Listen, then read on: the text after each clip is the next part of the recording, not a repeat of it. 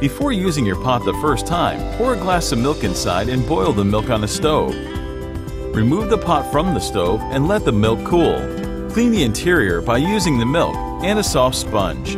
Empty the pot and clean again with warm water and detergent. Dry thoroughly with a soft cotton cloth. Please note that it's completely normal for copper to change color or develop stains. Some people like this patina, but if you like the copper shiny, you may occasionally polish it with a copper polish and clean with a soft dry cotton cloth.